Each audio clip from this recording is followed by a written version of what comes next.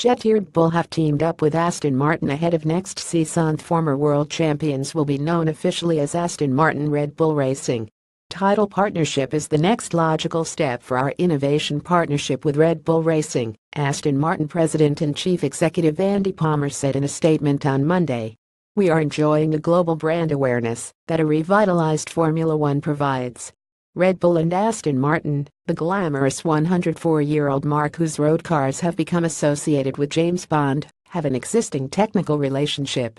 Red Bull designer Adrian Newey, whose cars won 4 successive drivers and constructors' titles between 2001-2013, has been heavily involved in Aston Martin's Valkyrie hypercar, which will be delivered to customers in 2019. The team, whose cars currently carry some Aston Martin branding, are powered by Renault engines branded as Tag Heuer.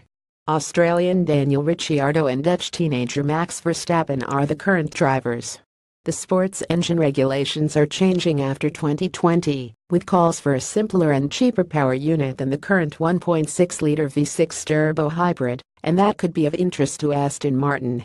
We are not about to enter an engine war with no restrictions in cost or dynamometer testing hours, but we believe that, if the FIA can create the right environment, we would be interested in getting involved, Palmer said. Both parties are to set up a new advanced performance center at the team's Milton Keynes factory in central England, working on road car and Formula One technology. Red Bull said 110 new jobs would be created, with the center housing Aston Martin design and engineering staff working on future sports cars from the two companies. The team's previous title partner from 2013 to 2015 was Nissan in luxury car brand Infiniti, now with Renault. Aston Martin is owned mainly by Kuwaiti and Italian investors, with Mercedes-Benz owner Daimler holding a 5% stake and is seeking to boost its share of U.S. markets.